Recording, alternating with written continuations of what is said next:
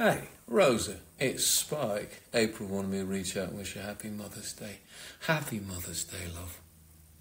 April loves you to pieces, by the way. She goes on and on about you. I think I know something about you, Rosa. You are smart, and you're funny, and you don't take yourself too serious, and you're kind. And the reason I know it is because I have never met a Buffy fan that was any different. Like, I have met Buffy fans all over the world. And as far as I can tell, we're all like that. I love Buffy people. They're my favourite.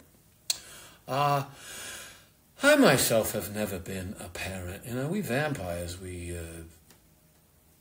don't do that. But I've got to say, if I had to take care of a mewling, leaking infant all day, I'd be hard-pressed not to eat them. So apparently you haven't eaten yours, so good on you. But it's not easy.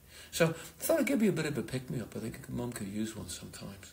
So play the last part of this video just as your peepers are starting to creak open at the beginning of your day. Here we are. Hey, Rosa, it's Spike. I've got a message for you today, love. You have got to get up out of bed. All right? I don't know what you got going on today. I'm sure your plate is very full. But you have got to get your head up off that pillow. Get yourself a cup of tea. Or coffee, if you have to. And go out and save the world.